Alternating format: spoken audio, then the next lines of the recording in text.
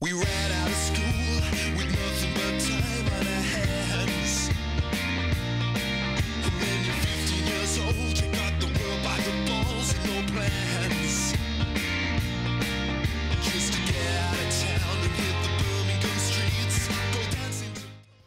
I've played in a lot of different bands. I played for a short time with Tim Armstrong and did the record A Poet's Life along with another drummer, Scott Abels.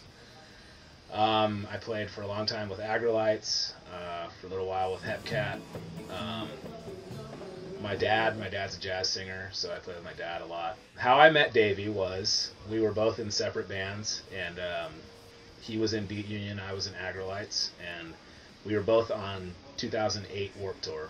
And so our bands kind of hit it off. We were like on the same stage, and we hung out like every day.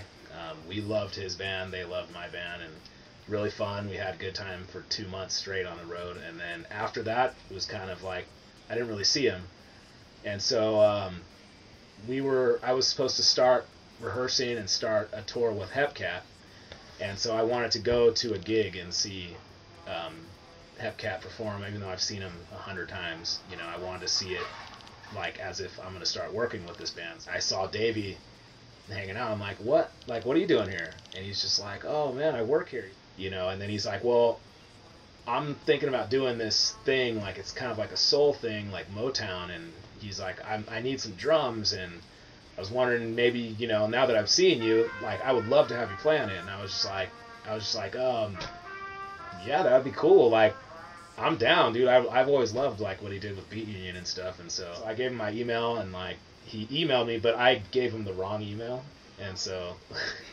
he emailed me this like email, and then months and months later, probably 6 months later, I got this email, and I was just like, I felt super bad, and I emailed him like, man, I'm so sorry. Like, he probably thought I was blowing him off, and I was just like, I'm not trying to blow you off, dude. I just sent you the wrong email.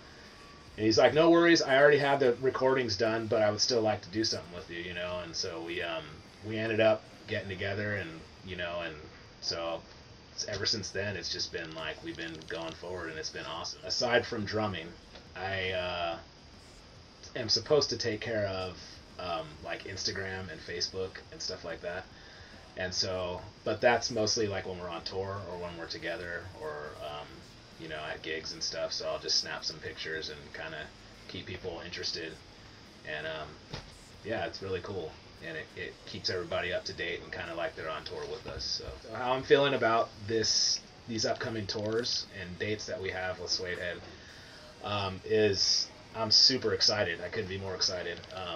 I've done a lot of tours, or a couple tours, supporting Flogging Molly in the past, and with Hepcat and with Agrolites, and you know, it was great. They're a great band to support. They're like really friendly and make you feel welcome. Only been a band for a short time, and even though we've all been doing this for a long time, you know, been playing music and trying to make something happen, I'm really grateful to be in a great band, to be like a band for a short period of time and have these kind of opportunities, like we're doing Coachella. To have that opportunity is like huge. Just to get out of